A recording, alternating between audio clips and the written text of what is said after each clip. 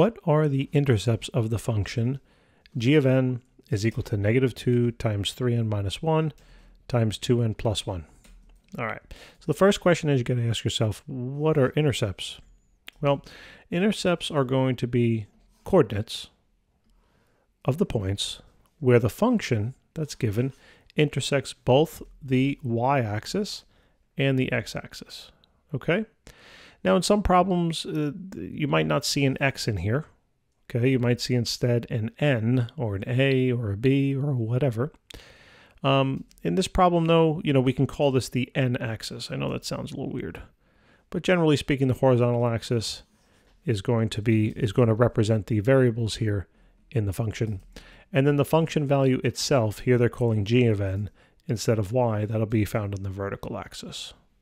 Okay? But you can think of this like a big old Y, and you can think of all the n's as just x's. That's fine. So let's just draw a quick sketch of a graph. I'm not even saying that this, what I'm going to draw looks anything like this. Looks anything like the function you're going to have, but just pretend it looks like this, okay? Some kind of craziness. What are the x and y intercepts? Well, here is an x-intercept, right? Or a horizontal axis intercept. Here's another x or a horizontal axis intercept. We can call them n-intercepts in this problem. I know they might be a little weird, right? But every time the graph crosses that horizontal axis, it's known as an x-intercept, okay? Every place now that this graph crosses the y-axis or the vertical axis or the axis where the function's value is on, namely just at this one point, now I'll put it in black, that's known as the y-intercept, okay? And I'll just label this over here, call it then x-intercepts. All right, so maybe what we're going to do, why don't we make this simple? Get rid of this notation. Get rid of the n. It doesn't really matter what it is. It's a letter. Who cares? Call it y, call it x, call this now y in your equation, rewrite it.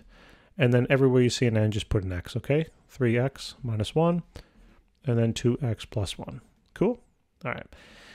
Now, let's first find the y-intercept value. Now, you only should have one value, actually, for your y-intercept. All right? If you didn't, it wouldn't be a function, actually. It wouldn't pass the vertical line test. Check out some of our videos on that. And in this particular case, we know something special about the y-intercept, right? What's special about this point? What's special about that point is that we know one of the values of this point, right? Remember, this point has two coordinates to it, an x and a y. We know that the x value is going to be 0. We don't know the y value, though, right? We do know, remember, coordinates are always written x, y. We do know the x value is 0 because it's not to the right on the x-axis, it's not to the left on the x-axis, it's right, at the middle of the x-axis, which has an x value of 0. So what that means is that you can basically take this 0 value and plug it into your function everywhere you see an x, okay? And then solve. So y is equal to -2 times 3 times 0 minus 1 times then 2 times 0 plus 1. Simplify. -2, that's just 0 minus 1. That's going to be 0 plus 1. Keep going. -2, -1, 1. What do we get? 2 negatives and a positive make a positive. 2 times 1s is just a 2, so it's just a positive 2. There's your y-intercept, okay? That's your y-intercept value. So let's write it down. Y-intercept is equal to now, you could write it's equal to 2. That's fine. You can also write it as a coordinate. You could say that the y-intercept then is 0, 2. Okay, because the x value is 0, the y is 2, just like I was saying over here, right? We don't know the y value. All right. Put a little box around it, make it look pretty. Or handsome, whatever you're into. And then let's now do the x-intercepts. Now the x-intercept is basically the same concept, right? The only difference is we might have only one, or we could have 5, or we could have a lot of them, all right? In this problem, it should turn out that we have 2 of them, all right? Because we have 2 terms that have a variable in it. But what do we know that's special about now all the x-intercepts? What do you know about the point? You know one thing about it. What do they all have in common? What they all have in common is that they have a common y value this time. I know it's weird. It's like, wait a minute, it's x-axis, but it has a common y that's all 0? I know that sounds weird, but it is what it is. So the x value is some question mark. I don't know what it is, but the y value is going to be 0. So it's x comma y, right? The y value of this is 0. It's not up on the y-axis. It's not down on the y-axis. It just lies right in the middle of the y-axis. That's 0, that's 0, that's 0, that's 0, okay? But these are definitely positive x values, and these are definitely negative x values. I don't know what they are, all right? So now what you're going to do is you're going to take that same function, so write it again. So y is equal to negative 2 times 3x minus 1 times 2x. Sorry, I'm trying to move quickly so my handwriting gets worse. My handwriting is just terrible to start with, so what's terrible from terrible? Horrible? Horrendous? Y is going to be equal to now negative 2. All we're going to do is start plugging in then 0 for now y. Okay, so I kind of jumped the gun there a little bit. Go back and plug in a 0 for the y now. Okay, that's all you can do. 0 is going to be equal to negative 2 times and 3x minus 1, 2x plus 1. Okay, now what do you do from here? You're like, what the heck? I don't know. How am I going to solve this? This looks weird, right? Ask yourself a question. All right, what does this term have to be? What does this term have to become, this whole thing inside the parenthesis, in order for this whole thing to become 0?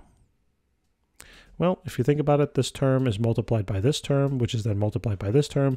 So you're thinking, man, if I could just get this thing to go to 0 or become 0, then 0 times negative 2 is 0, and 0 times whatever the heck this thing would be at that particular point would also be 0. So who the heck cares? It's going to be 0, right? And that would make this whole side 0. What that then means is that you're asking yourself this question: what value of x should this be for this term to equal 0? In other words, if you wrote yourself out an equation, it would be 3x minus 1 equals 0. That's how you would go about and solve it. Now, it didn't just have to be this term. Couldn't it have been this term as well? Right? What happens if this term becomes 0?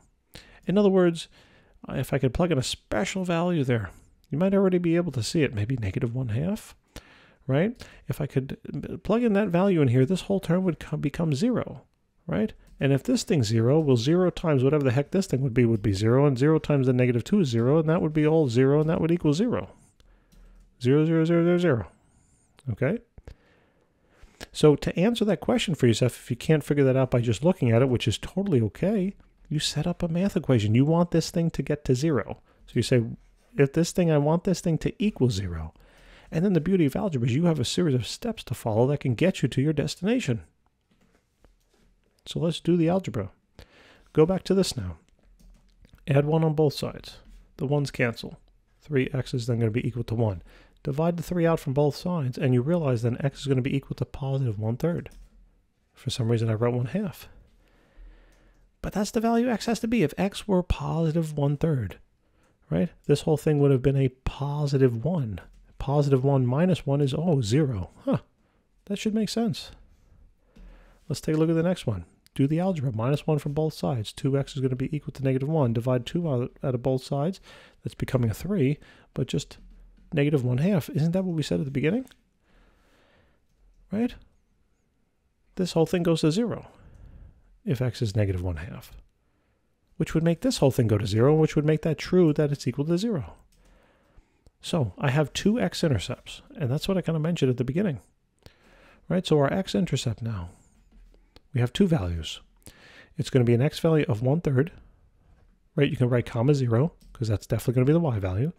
And then it'll be a negative 1/2, comma 0. Cool? And that's it. Those are the intercepts. Now, if you don't trust me, go to your calculator. But I want you to trust me. But don't. Trust, but verify. I like that saying. But then if you really trusted the person, would you need to verify it? Maybe it's not a good saying. Anyway, plug in your function. So do -2. Please do not hit this button. That's the subtraction button. That's the negative button.